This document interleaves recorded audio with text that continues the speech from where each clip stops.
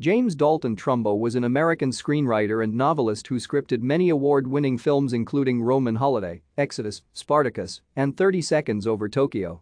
One of the Hollywood 10, he refused to testify before the House Un-American Activities Committee in 1947 during the committee's investigation of communist influences in the motion picture industry.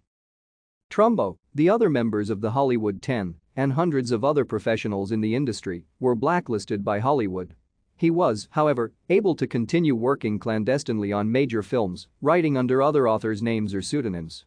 His uncredited work won 2 Academy Awards for Best Story, for Roman Holiday, which was presented to a front writer, and for The Brave One, which was awarded to a pseudonym used by Trumbo.